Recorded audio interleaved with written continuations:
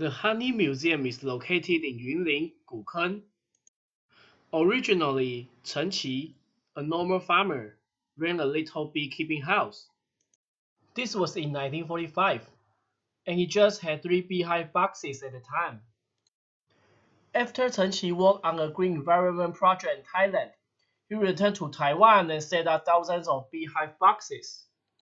He also spent time teaching the people of Taiwan how to keep bees healthy. Dissatisfied with the production and sale of fake honey in Taiwan, Chen Qi wanted customers to realize what really honey is.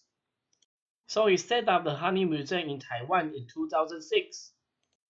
Today, the museum provides all sorts of interesting facts, visuals, and experiences about the honey and the bees.